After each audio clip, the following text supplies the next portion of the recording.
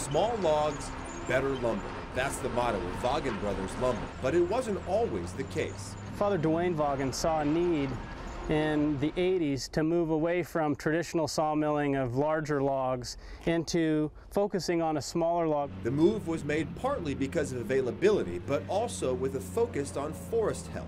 We're going to manage it in a way where we're actually taking the byproduct of those good forest restoration efforts and turning it into quality products for consumers around the country.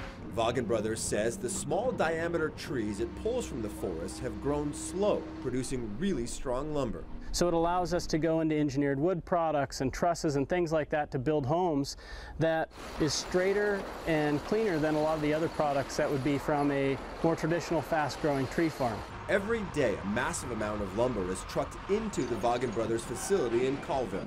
This 128-foot crane handles about 120 truckloads of logs each day. It's capable of picking up a truckload at a time, or the equivalent of about 30 tons. They get separated by the type of log that they are, and then we run those batches through the mill.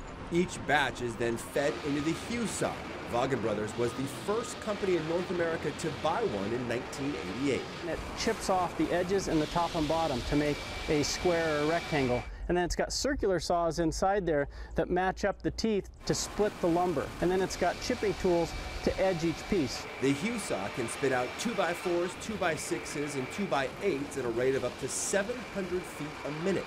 The bark and other material that's stripped off the lumber doesn't go to waste. And we burn that in a boiler system that creates steam, which we use to heat up the kilns. That steam removes the moisture before the lumber is sent to the planer. So we take the rough edges off, we consistently size the piece, and then we sort it for the different products out in the marketplace.